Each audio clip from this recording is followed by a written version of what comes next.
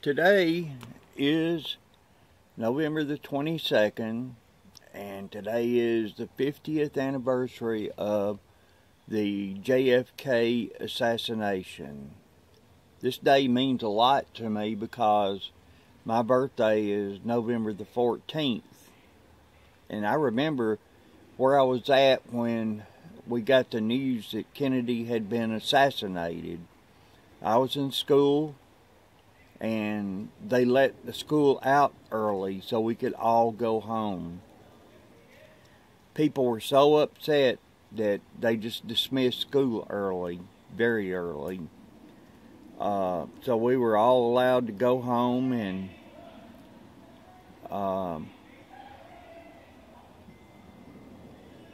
I remember about a week later, of course it was almost Thanksgiving time, and I was sitting in the living room working on a model of a 32 Ford that I had gotten for my birthday. Had the TV on, and the next thing I knew, Oswald was murdered on TV. And I don't know how many of you think about this or contemplate it, or if you even thought about it, or even if you care. I know a lot of people that are not my age, that are probably 40 and under, probably don't give it too much thought at all. And those of us who are older that have lived through this time give it a pretty good bit of thought. But I don't know if you know anything about Oswald, but watch this short clip.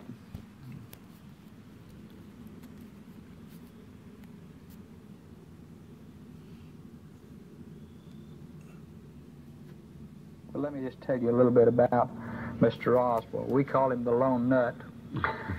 But here's a man who worked at a CIA base, who had his records altered by the military, who defected to Russia when he had no money. He takes a plane when no planes are available to get into Russia. He marries the niece of a high-ranking Soviet official. An intelligence officer, right? That's right, and connected to intelligence.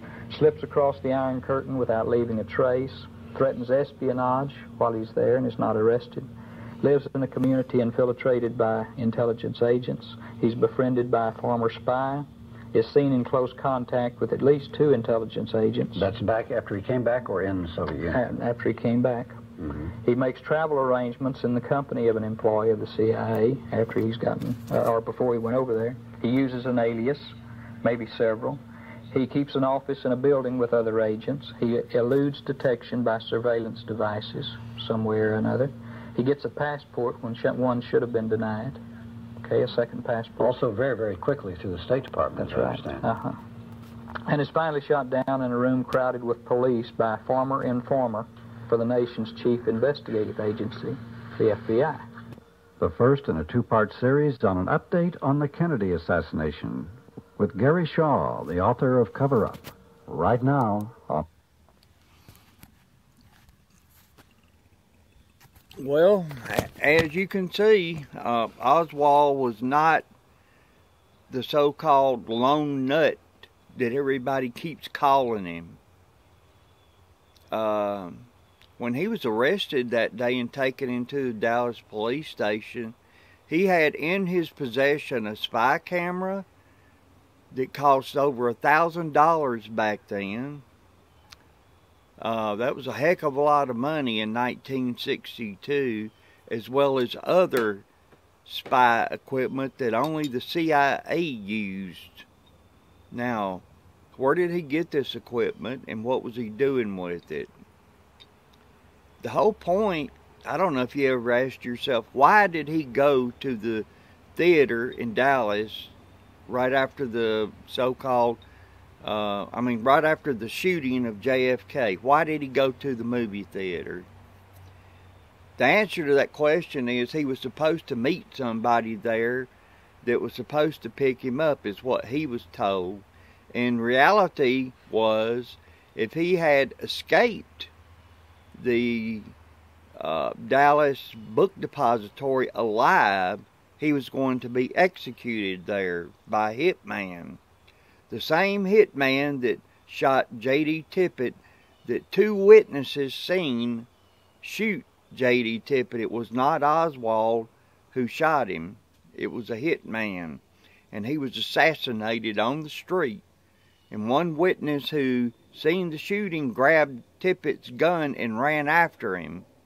And they couldn't catch him, but he said that as he seen him getting away, he stopped, turned around and looked at him and raised the pistol up toward him, and then decided not to shoot him and just ran away. Okay, if he ran away, he couldn't have been Oswald, because Oswald was in the movie theater. There's a lot of questions to this that has never been answered and maybe never will be answered, but one thing's for certain, what we've been told over and over again by various news organizations is a flat-out lie, and they do not like to be told they're wrong. Once they have an idea and have been told something, they're going to stick by it come hell or high water. It's just the way it is. Anyway, that's my thoughts for today. What's your thoughts on the JFK assassination? What do you think? Am I crazy? Look at all the evidence. Look at the various files on YouTube. Look at all these books that's came out. And tonight on the History Channel, there'll be a new program on the JFK shooting. So, let me know what you think. All right? Y'all have a good day. See you later. Bye.